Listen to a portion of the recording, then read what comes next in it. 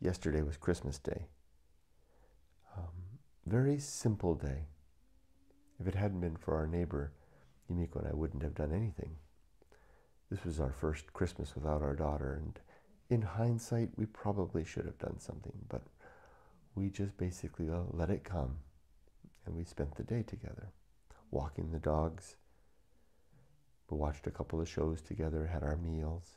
It was very much a day of together, but in hindsight, we recognize that if we're going to maintain our integrity as individuals and as a couple in our new life that we're headed towards, then we need to sustain the traditions.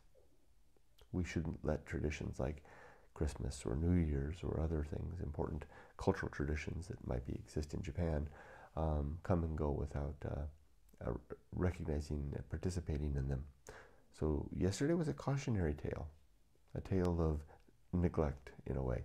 Part of the reason we didn't do anything was that our daughter wasn't around, and she had always been the locus and focus of our efforts for the holidays, particularly for Christmas. And without her, we just thought we just kind of let it pass. That was a mistake. So we won't make that mistake again. In fact, if this is just dream, but if we are able to get an old-fashioned Japanese house, watch me put Christmas lights on it. And Christmas in the future. And Christmas is of the future to come. Although there is no guarantee of any future to come.